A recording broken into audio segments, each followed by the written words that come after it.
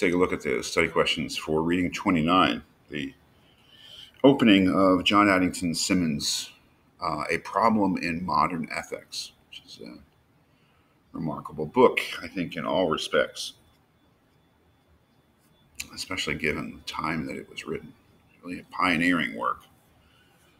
It wasn't as if there weren't other things written, serious things written about homosexuality. He draws on them in his books, but there hadn't been a statement like his, which has kind of a moral aim, really is a statement of gay rights, I think, to put it in our language.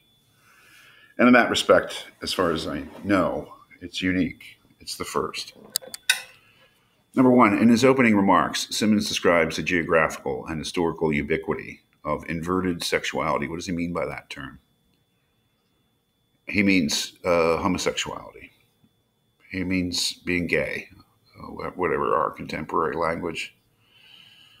Yes, inverted sexuality in contemporary terms. I don't know what contemporary terms are. For a long time, it was homosexuality. I don't know if that term sounds right anymore, but I guess it's still the official term. Being gay. Number two, in his introduction to the book, published in 1892, Symonds feels he must argue why it is even proper to discuss it at all. That is, I think that opening, a very, very interesting opening where he basically claims that every culture at every time has had some homosexual activity and element to it, is really meant to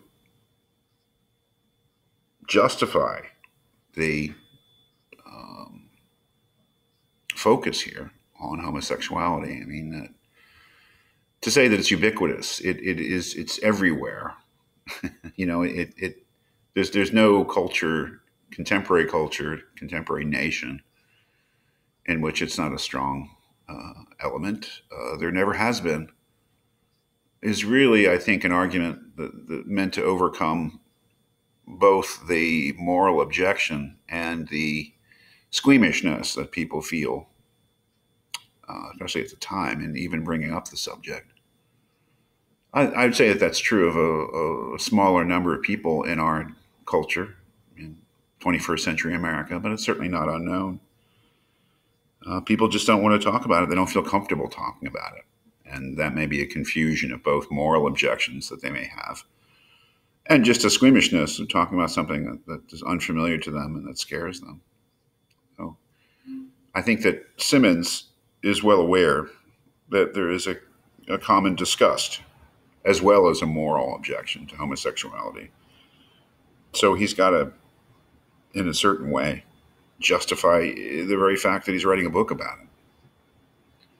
Number three, according to Symonds, what are the historical roots of the, quote, social antipathy towards, quote, sexual inversion? It was quite interesting suggestion that the historical roots are really in the European adoption of Christianity. That is, in the earlier cultures, what he calls the pagan cultures. Homosexuality, although it might not have been exactly celebrated, although he does suggest that in Greek culture sometimes it was not considered something immoral, and certainly not something that was viewed as dangerous. But that in the transition to Christian society and Christian rulers and Christian law, or Christian influence law in to the post-classical civilizations, that there was an adoption of some of the comments made in both in the Old and New Testament, very few, but they are there, both from the Mosaic Law in the Old Testament and from rather notorious remark made by Paul, I believe in Letter to the Romans. So that what was once a society, pre-Christian European societies or classical societies, Greece and Rome, in which homosexuality was just more or less an accepted part of life, to a society based on the Old and New Testaments that saw homosexuality as a perversion, a crime against nature. And also the suggestion with the laws of Justinian, the Byzantine Empire, the later Roman Empire, really, something that was dangerous to the state.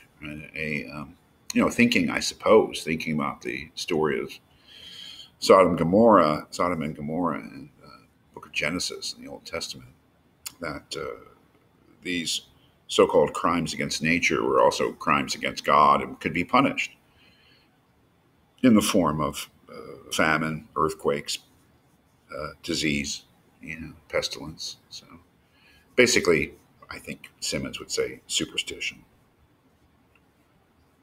Number four, Symonds is concerned with proving that homosexuality is often, if not always, inborn. Why do you think this is important to him? I think this is a very complex question or a very complex issue.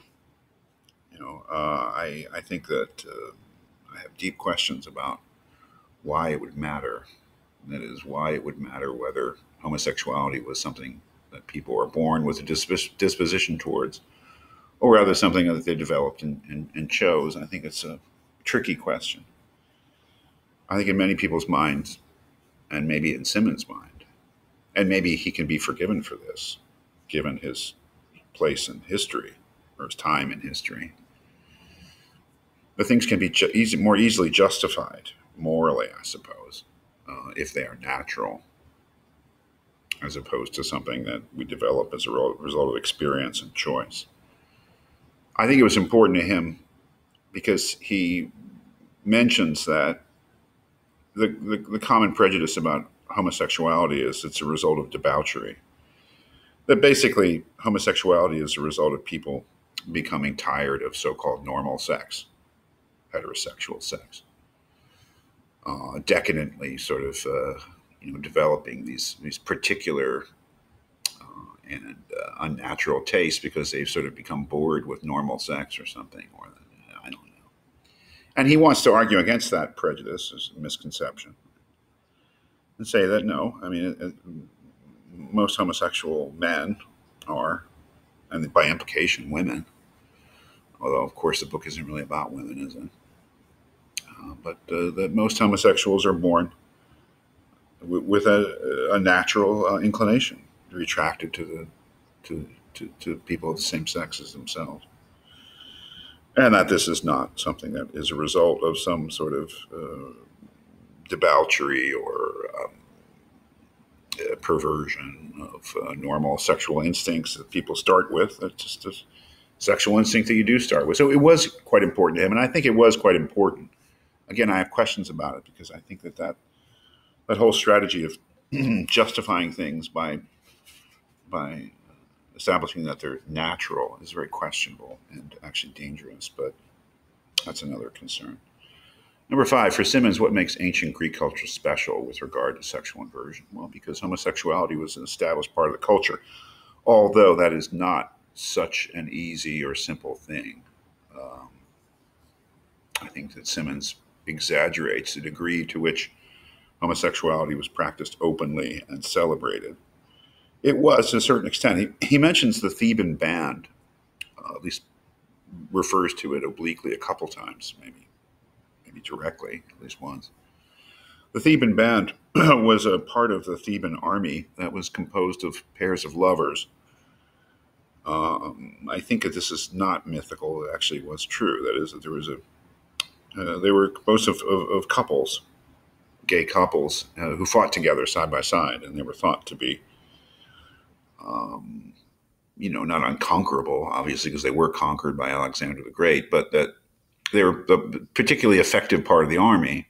And the idea was that if two lovers were fighting side by side, they would certainly fight more heroically and more bravely to in front of their beloved. So that was real, So that was, that the very fact that the Theban band was a real thing, say, from the city of Thebes. That's why they're called the Theban band.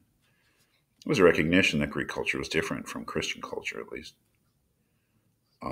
That is, the love and physical love between men was mentioned and was not necessarily condemned. That in itself makes Greek culture special. Now, contemporary work on the complexities of how what we would call homosexual activity was viewed amongst the different Greeks at different times. That is a complex subject, but I think that Symonds, I would say, Symonds is generally right about that. That homosexuality, what we would call homosexuality, was accepted amongst the Greeks. Just wasn't a big deal to them.